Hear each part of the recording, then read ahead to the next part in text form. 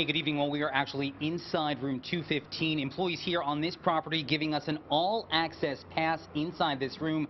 Take a look around. You can see all this destruction, everything in disarray. Tonight, we spoke to one person who saw this all go down. She said she asked for one bedroom, and they gave her 2 beds. The woman's request appeared simple, but once she checked in, things became chaotic. A nearby motel guest who did not want to be identified witnessed it all. She started chunking stuff out, lamp, everything. Including this mattress, reportedly dragged down the hall. Court docs say she even dismantled the smoke detector.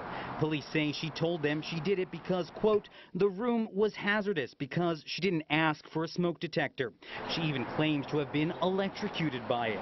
The AC unit looking like scrap metal. The cover missing. She said it broke off because she was standing on it, trying to get it to work. It's total destruction. Listen, that girl was on, so I don't know what she was on, but she was on something. And investigators working this case say that the woman who rented this room remains locked up at the Oklahoma County Jail. Her bail has been set at $2,000. Reporting in Del City, Dave Detling, KOCO 5 News.